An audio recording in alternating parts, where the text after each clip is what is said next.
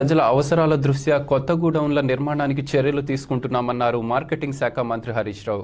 రాష్ట్రంలో కొత్త గోడౌన్ల నిర్మాణానికి నాబార్డ్ ప్రణాళికలు సిద్ధం చేసిందని చెప్పిన ఆయన నివేదిక రాగానే గోడౌన్ల నిర్మాణానికి చర్యలు చేపడతామని తెలిపారు. అయితే రాష్ట్రంలో ఇప్పటివరకు 364 గోడౌన్లను నిర్మించామని, అంతేకాకుండా ఏడాదిలోనే 18.30 లక్షల మెట్రిక్ టన్నుల సామర్థ్యం గల గోడౌన్ల నిర్మాణం చేసినట్లు వెల్లడించారు.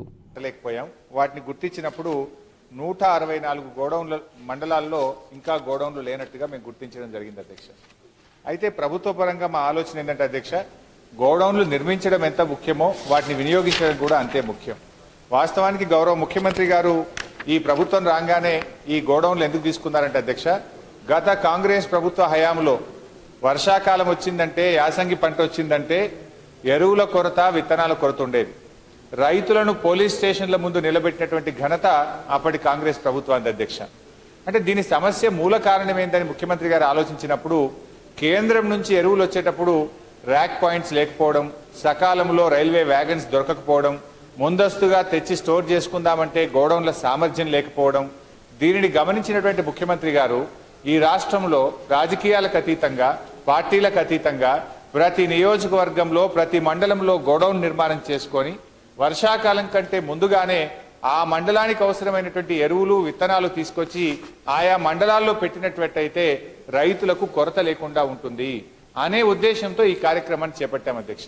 ముఖ్యమంత్రి గారి ఆలోచనకు అనుగుణంగా డిపార్ట్మెంట్ కూడా 18 లక్షల మెట్రిక్ టన్నుల గోడౌన్లను ఒకే సంవత్సరంలో వాటిని టెండర్లు పిలిచి, పారదర్శకంగా టెండర్లు పిలవడం ద్వారా 150 కోట్ల రూపాయలు ఆదా చేసి ఒక సంవత్సరంలోగా పూర్తి చేసి రైతులకు వినియోగంలోకి తేవడం జరిగిందని తెలియజేస్తున్నాం అధ్యక్ష. అందువల్లనే ఇవాళ టీఆర్ఎస్ ప్రభుత్వం వచ్చిన తర్వాత రాష్ట్రంలో ఎరువుల కొరత లేదు, విత్తనాల కొరత లేదు. సరే, ఈ రకంగా ఈ గోడౌన్లు నిర్మించడం వల్ల ఎంత పంట పండినా కూడా ప్రభుత్వం కొనగలుగుతా ఉంది అధ్యక్ష. అయితే కొత్త మండలాల్లో కూడా కట్టాలని అంటున్నారు. దాని మీద మేము ఏం చేసినామంటే, కేంద్ర ప్రభుత్వ సంస్థ అయినటువంటి నాబార్డుకు ఒక మార్కెట్ అనాలిసిస్ స్టడీ చేసి రిపోర్ట్ ఇవ్వమని అడిగాం అధ్యక్ష.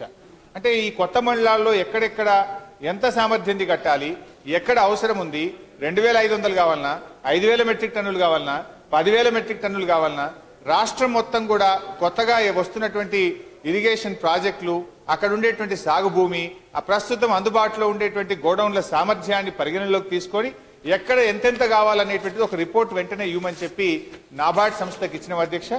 రాష్ట్రంలో